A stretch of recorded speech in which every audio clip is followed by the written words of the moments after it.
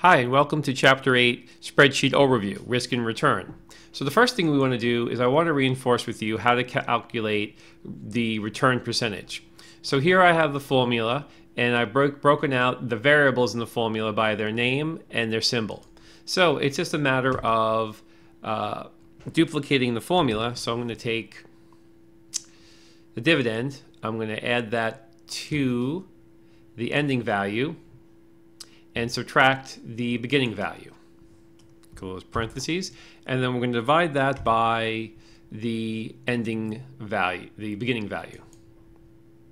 Okay, so we get a 10% return here, and then once you successfully are able to calculate this, you can just pull this down to the other fields. Okay. Now moving down, the capital asset pricing model. So here I'm actually writing out the symbology. So this is the required rate of return, RRR, equals the risk-free rate plus beta times market return minus the risk-free rate. So again, we're looking to solve this using the formula. So we're going to say we want to add the risk-free rate. I'll start up here, the risk-free rate, and we want to multiply that by beta. And beta is going to we're going to multiply that. Actually, well, we want to add this here. I want this to be an addition. I'm sorry. So we're going to multiply beta here by the market return minus the risk-free rate. Okay. So I want to close these parentheses. Okay, so you should always have, remember, you should always have whatever parentheses you have on the left, you should have equal amount on the right. And the color denotes what the parentheses are containing. Okay, so here, once again, I'm taking, you can see the colors here, the risk-free rate, I'm going to add that to beta multiplied by market return minus risk-free rate. Okay, so this would be the risk-free rate for this problem, and then you have to also, I'm not going to drag it across because some students have a bad habit of just taking these answers and entering them into the cell, and I'm now checking cells to make sure that the formulas are in there. So okay, so moving to, we're looking at portfolio return. So what if we have a portfolio? We want to calculate a portfolio return. So here, the first thing I need to know is for each stock in a portfolio, what percentage is that stock of the total? So here is the total. So I just have to take this stock and divide it by the total to get a percentage. So then I get my percentages. Okay, so see, this won't work because in the formula I have to lock down the total total portfolio by putting these dollar signs or absolutes between the before the B and before the 23 to lock down this cell. And now when I copy it down, I get the correct percentages. So in order to continue calculating it, I need to take the weights times the rates for each of the items. This is how you calculate a weighted average. And then I just need to find the, I'm going to get the auto sum of this column. And the weighted average return, or portfolio return, would be 12.89. So you can duplicate that down here. Then moving to the beta, we want to calculate the new stock price. So if the stock is $25 and the market return of 10%, what is the new stock price? So what we have to do here basically is we want to elevate the stock price by the beta factor. So what we could do is take our beta, multiply it by our effect of the market return, and then multiply that by our stock price. So this gives us the overall change. So we know that, so a 10% change in the stock price would be $2.50. But really what we're looking at is a 22.5% difference, or the 2.25 times 10% is 22.5%, which is the $5.63. So to complete this formula, I would need to install another set of parentheses, and then just say, add this back to the original stock price, and this would be my new stock price. Okay. And the last would be to find the beta, the weighted beta portfolio average. And this would be similar to what we did up here, is that you have to find the percentage of, so stock A is $6,500 divided by the total means it's 32% of the portfolio. And then if I multiply the beta times the percentage, it gives me the weight. So you would complete that for all of these and find the sum of these of the betas, and then you would have your weighted beta similar to what we did up here in the portfolio return. Okay, so that's pretty simple, right? Now let's move on to standard deviation. So here we're looking at, so here are the, this form's a little bit not as easy to follow, but let me just make it a little bit bigger so we can read it. All right. Okay, so question A, on the basis of review, which stock appears riskier and why? Okay.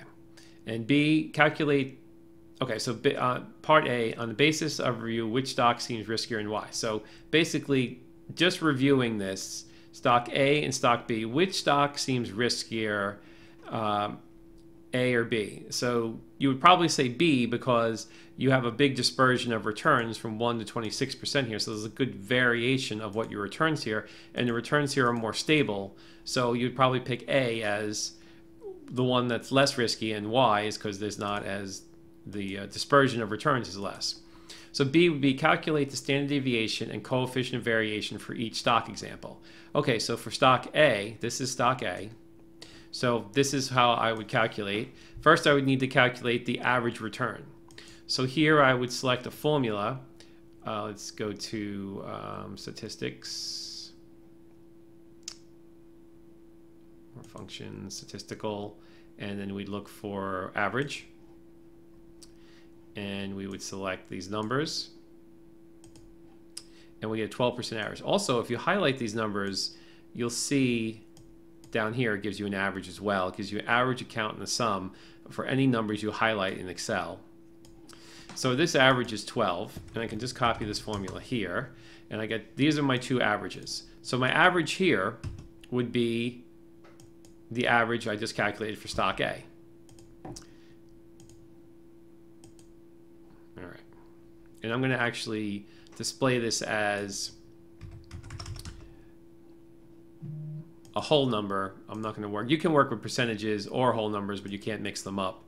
So I'm just going to change this back to a number. Okay. And let me lock down the cell so I can just copy this. All right. So then column 3 in the standard deviation, I need to take the return minus the average return to get the difference between the return and the average return. And then step 4, I want to square 3. So see, this is 1 minus 2, so this is 1 minus 2. 1 minus 2 gives me 7.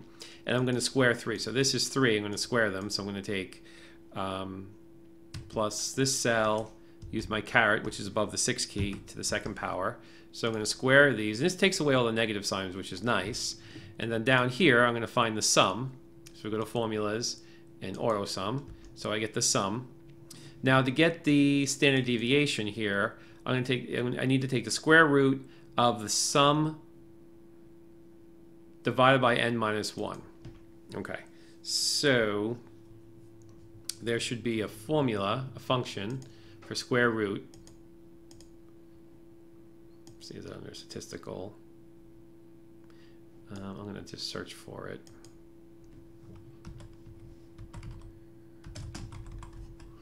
Square root. Okay, so here is the function. And I'm going to put this number in here. But I'm going to modify this because I need to take the square root of the sum divided by n minus 1. So for n minus 1, n is the number of permutations. So we have 1, 2, 3, 4, 5 permutations. So n is 5. So I'm going to divide this by 4, which is n minus 1. So the sum, this is a sum, divided by n minus 1. So n is 5 permutations, so it winds up being 4. So now I'm just going to find the square root of the sum divided by n minus 1. And there's my standard deviation for A. Now my coefficient of variation which I don't need because these returns are average. But if I did want to find my coefficient of variation, it would be the standard deviation divided by the average return for A.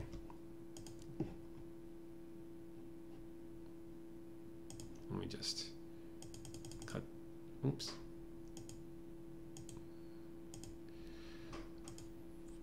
I want to format that, just give me a number, okay. This is what happens when I minimize the minimum. Oop. Here, minimize the ribbon. All right, so let's round it to that. Okay. All right, so then we would do the same thing for stock B. So in stock B, we would find the average return, which is here we calculated the average return for stock B. And actually, I'm going to lock that cell down, and I'm going to multiply it by 100. So I can, because I want to work with whole numbers here. You could do everything has to be in percentages or whole numbers if you want this to work. I'm just choosing whole numbers. So let me move this down by grabbing, when this white cross turns to a black plus, just move that down. So again, I'm going to take column 1 minus column 2, and then I'm going to square, take column 3, and I'm going to square that. Okay, and now I can find the sum of that column, and then let me see, copy this formula over. Okay, and I get the square root, and the standard deviation would be divided by the average return.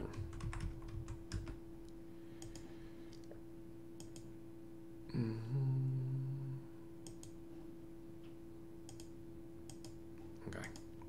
Okay, so we see here, let's go back up to the questions. On the basis of your calculation in part B, this is the part B, we just did part B, which stock is more risky? Compare the answer to A. And does the coefficient of variation provide better risk comparison than the standard deviation? In each case, why or why not? Okay, so what you could do is, here, the standard deviation for A is higher than B, so A is more risky, which is what we expected when we just looked at the two different columns.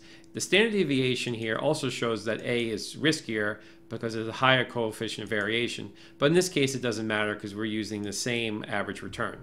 So what you could do over here is you can, for those questions, you can go and say, let's see, you can say insert, and we can insert, we want to insert a text box. So we can put a text box here. And then you could, for each of these questions, A, B, C, and D, you can type in A, stock A is riskier because of the, and you can actually, if you want, you can expand this text box, is riskier, and then you could do B, show, so C cal left. It's not really an answer for B because B just says to calculate, which we did here. So C is on your basis of part B, which is more riskier, and D, coefficient of variation. So we would say C, stock A has the higher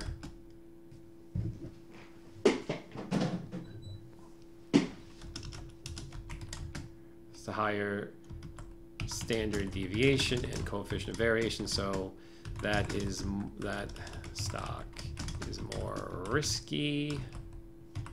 And you could do D, coefficient of variation in this case does not matter because the average returns are equal. Okay, maybe I could just kind of,